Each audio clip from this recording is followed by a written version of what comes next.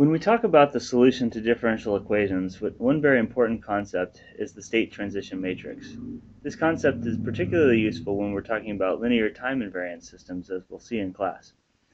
Brogan defines the state transition matrix as the matrix phi, cap phi, which is a function of t and t naught, some initial time, which describes how the system evolves from one state, x of t naught, to some new state, x of t, over the interval t to t naught. So for the system, say x dot of t is equal to a of t times x of t. Notice this is a homogeneous system, and notice that the state matrix is a function of time. So we would say this is a linear time-invariant system. Then the state transition matrix can be found as cap phi of t comma t naught. And finding this in general is a bit difficult. But we can write down, once we know it, that x of t, the solution to this differential equation, is just cap phi of t and t naught times the initial condition, x of t naught. So this solution, x of t, is the product of the state transition matrix with the initial condition. And in state space, we can really think of this as saying the following. If I have, say, two states, say x1 and x2 in my state space, and I start at some place over here, say x of t naught in state space, then, and let's say over time, the system evolves over to some other place over here, which is, say, x of t, then the state transition matrix tells me what this transition or what this trajectory looks like. And we can think of any point along here as being phi, which is a function of t and t naught times the initial condition, x of t naught. So this point here might be, say, x of t1. So it really tells you how you can get from one location in the state space to some other location. For linear time invariant systems, this whole situation simplifies quite a bit. And we have x dot of t is equal to a of times x of t. Then, and this is homogeneous again, in this case, the state transition matrix, say phi of t and t naught, is equal to e to the a t minus t naught. Now this a here is the matrix A, not a scalar. And so this whole thing here is called the matrix exponential.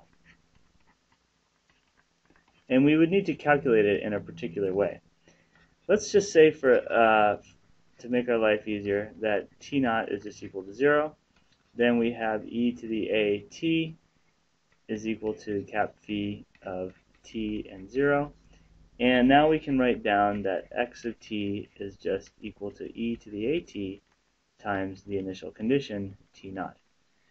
Now let me do a short example to show what this looks like. Let's let our differential equation be defined by x dot is equal to 2 times x. Now this is a very simple scalar differential equation, and we notice then that a is just 2. And we know, just from trying to solve this differential equation, that the solution would look like x of t is equal to e to the 2t times the initial condition on the state x. Well, this is very clearly just e to the at, there's the initial condition, and there's the solution. So in the scalar case, it's actually quite simple to find the matrix exponential. Let's look at a slightly more complicated case. Let's look at the case when we have x1 dot is equal to 2x1 and x2 dot is equal to x2. Now in this case, these are two uncoupled differential equations, and this is a very simple example, and I'm doing it on purpose. But in this case, we would have the vector x dot is equal to the matrix 2, 0, 0, 1 times x. Notice again, homogeneous.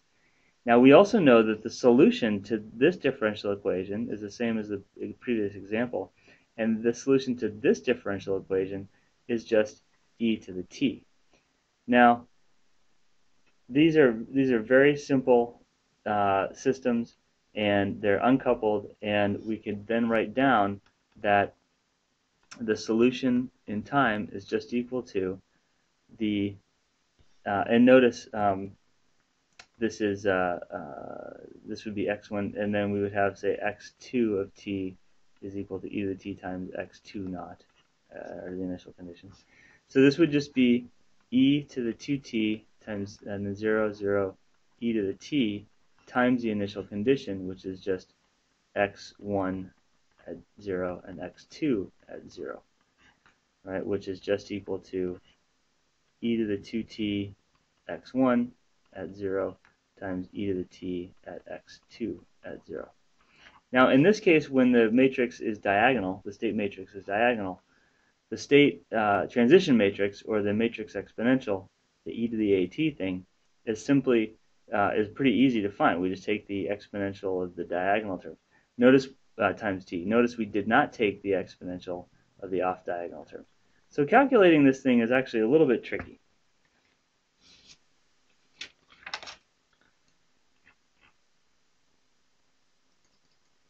What if the system were something a bit more complicated? Let's say that x1 dot were equal to 2x2, and that x2 dot were equal to, say, x1. In this case, we can write down again our state space representation as x dot is equal to 0, 2, 1, 0 times x1, x2. So here's our state transition matrix. But notice the solution is not 0 e to the 2t e to the t 0 times x1 naught and x2 naught.